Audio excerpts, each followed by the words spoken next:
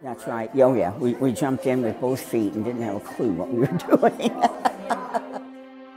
We were only given 10 years to survive because other organizations looked at us and said, they're all women, they'll be at each other's throat eventually, and if they last 10 years, that'll be a miracle.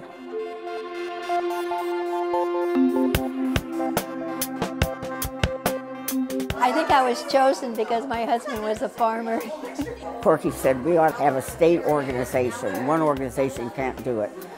So we decided we would have it in January of 1976. And at the time we thought, how can we put together a convention in 3 or 4 months?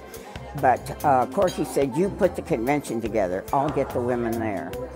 To this day, I don't know how she did it.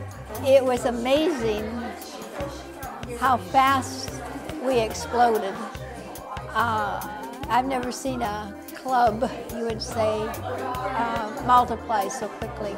About 60 or 70 women from all over the state came.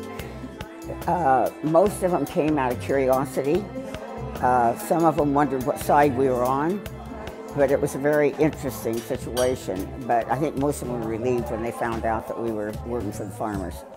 We just had a lot of farmers that would help us and say, if you go up, you know, tell them this. And they were, at that time, having a lot of troubles with the unions. At the time, there were several bills that were coming up in Sacramento, and they were very pro-union and very against the farmers.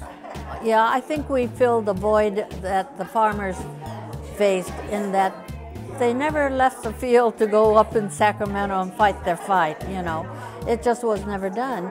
And I feel like we had opened the door for them.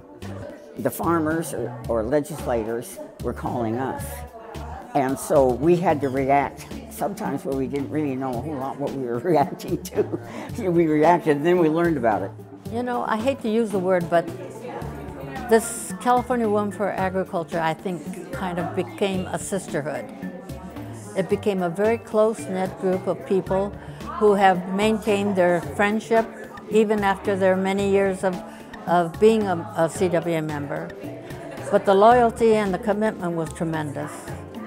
Everything we started is bigger now. We had ag in the classroom. We had one class that did it in Palm Desert. Now they must have a good 15 or 20. We had one scholarship. Now they have 20. So it's just the growth. More money being given to each individual and more individuals at the same time receiving them. I think that's been a blessing to many children and to their families too. Well, I think ultimately the best thing about this whole movement was that it's continued for 40 years. We worked real hard and we did a lot of scary things, but we had a lot of fun and we cemented a lot of friends.